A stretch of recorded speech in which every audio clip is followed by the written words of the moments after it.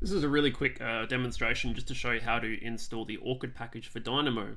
A lot of people have trouble installing this package properly, so this is just a little guide on how you can do it. Now, before you do install the package, you do need to make sure that you're logged in as your user profile. So if you work on a company computer, for example, you're not going to want to be running things as administrator. In my experience, you'll want to install everything as a user profile.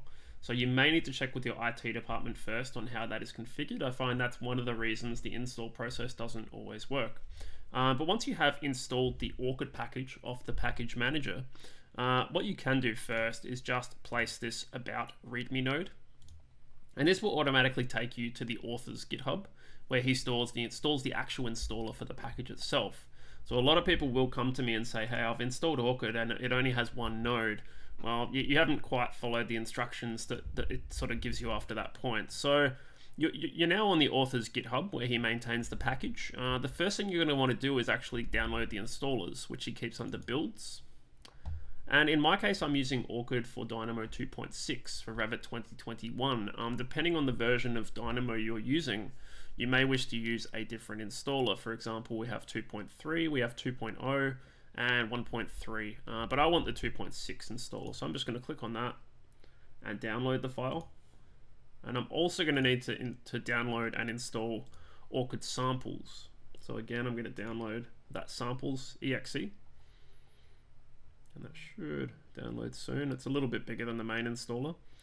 So first of all, we will actually probably just close Dynamo and Revit whilst I do this. Usually when you install things, it's good to close the program the installer is going to be working upon.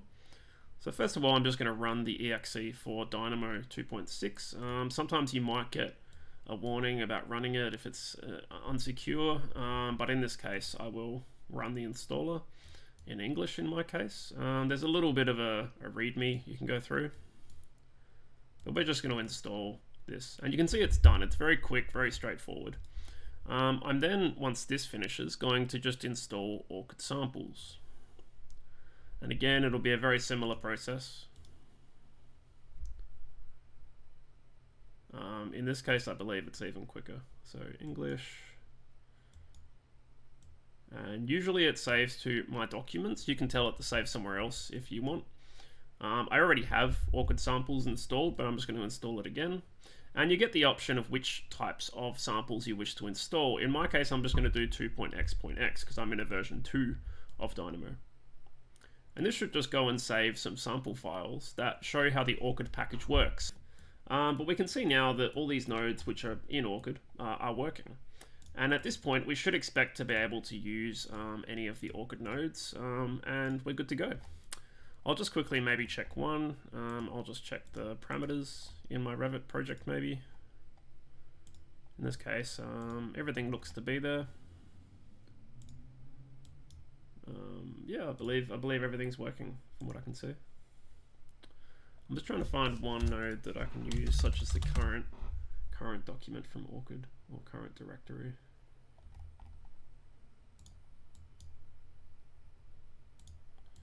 Just have to complete my run. And there we go, we can see that now we're getting a output from the Orchid node. There we go. So that's how you can install Orchid, and hopefully this helps people struggling with this and helps you explore what is a really great Dynamo package, and also maybe helps the author of the package have a resource that he can share with people to save him some time as well.